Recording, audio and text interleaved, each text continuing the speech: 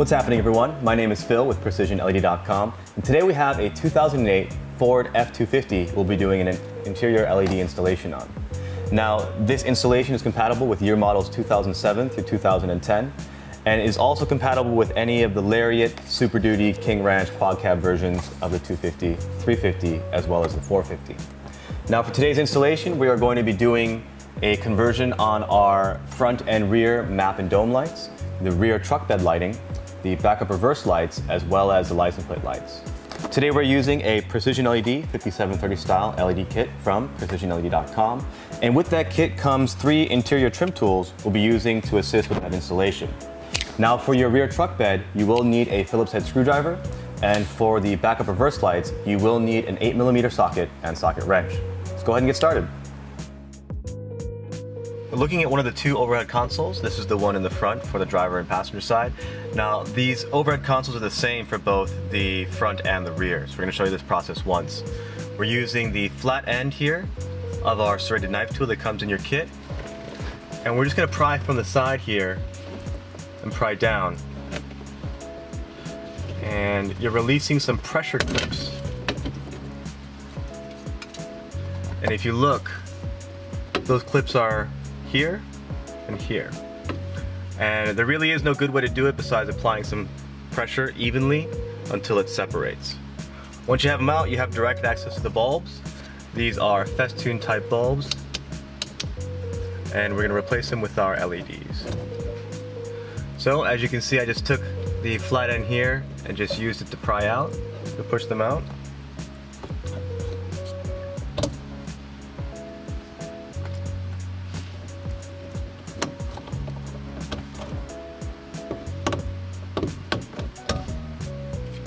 There we go. We're now replacing with our LEDs. You want to make sure that these clamps have enough grip, and so you can use your fingers or a pair of pliers to squeeze them back together a little bit. When you remove the bulbs, it kind of pushes them out just a little and loosens them. So you're just tightening them back up. These LEDs go back into place. Pretty simple. Now, these are polarity non-specific. They have a certain type of circuitry that allows them to work whether they're plugged in one way, you flip it around 180 degrees and change the leads, they're still going to turn on. The standard 50-50 style is polarity specific and will require you to make sure that the orientation of that bulb is correct. So as you can see, this one's kind of turning on and off. That means that the clamps on each side are a little bit loose. So you're just going to push them in a little bit to make sure they have a good connection. See?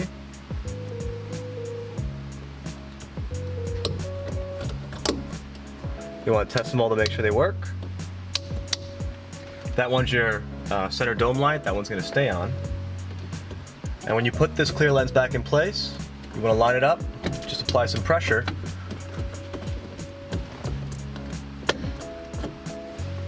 And you're all set.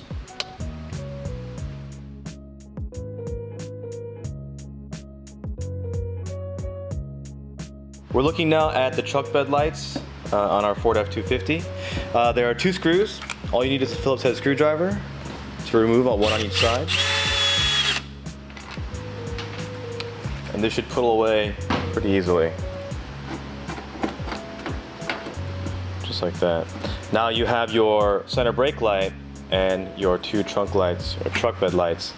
And since these are always on, I'm gonna have to get like a rubber glove to remove them, just because they will be hot. Twist counterclockwise to remove, come right out. And remember, these are hot, you don't want to burn yourself. And you're replacing them with a new T10 10 LED format bulb. Now for these bulbs, you want to make sure there is a small wire lead on each side. You want to make sure you take your nail and you push them out to the edges. And that's to make sure they make proper contact with the connector itself. These are the premium versions, so they're not polarity specific, meaning I can take them out, turn them around, and they still turn on. If you use the 50-50 style LED, they don't have that circuitry, and you will need to make sure the orientation is correct. Do the same motion on the other side.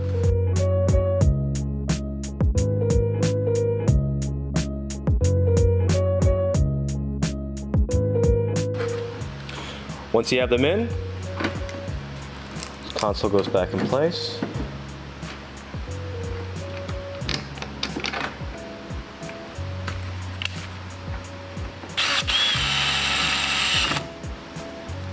Now you don't initially want to go too tight on either side. You want to place them in and then tighten. That should be all.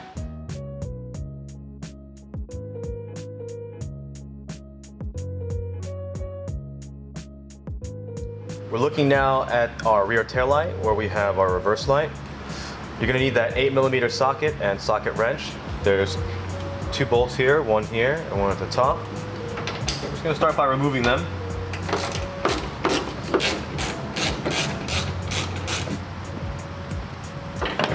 Now that you have it off, it might be a little bit difficult to get this out if it's the first time this is being removed.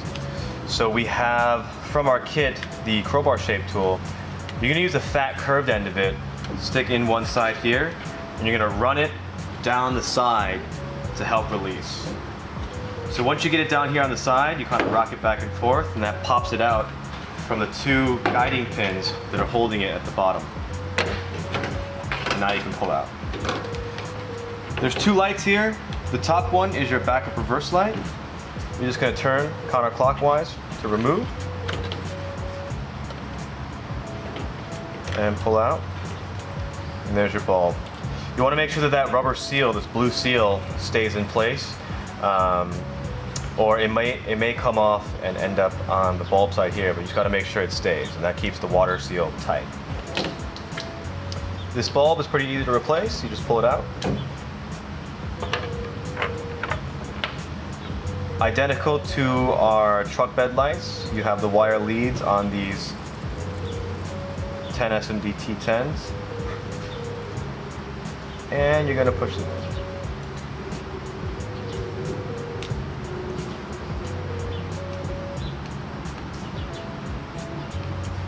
Now if you've got a friend who can put the vehicle into reverse, you can go ahead and test those lights. There you go.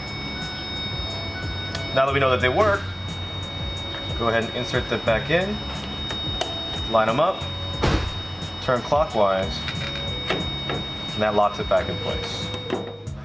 Once you have the light back in place and tested, these sets of leads and these leads here need to go into this side of the truck first before it'll reassemble.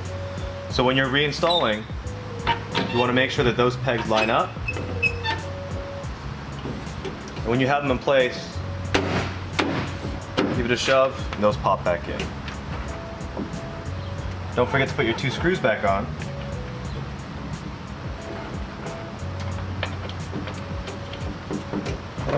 You should be all set.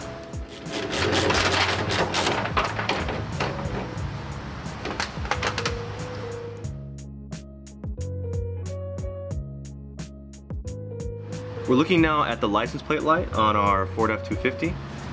We're going to be using our one of the ends of the crowbar shaped tool.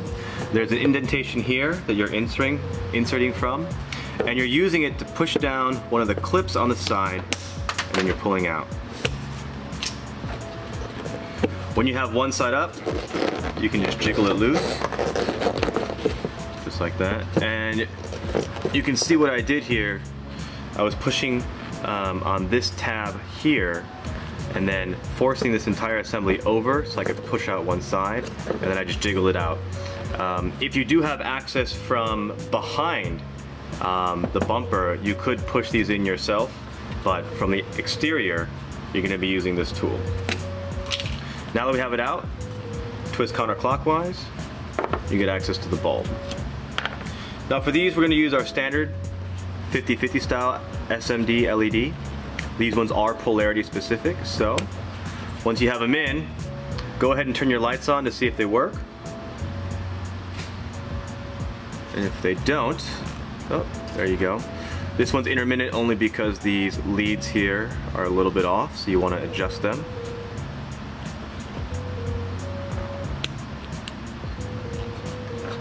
And there you go. Once you have them back in, cap goes back on. You turn clockwise to secure it in place, and you're going to push those back in. That's it. And that's the end of the installation. If you have any questions or concerns, please email us at help@precisionled.com, or you can reach us online and submit a support ticket at www.precisionled.com/contact. Now, like we said before, please like or subscribe if you enjoyed the video or enjoyed the process for what we do. It really does help us out when we make the next one, knowing that there's people out there watching the videos. Have a good one.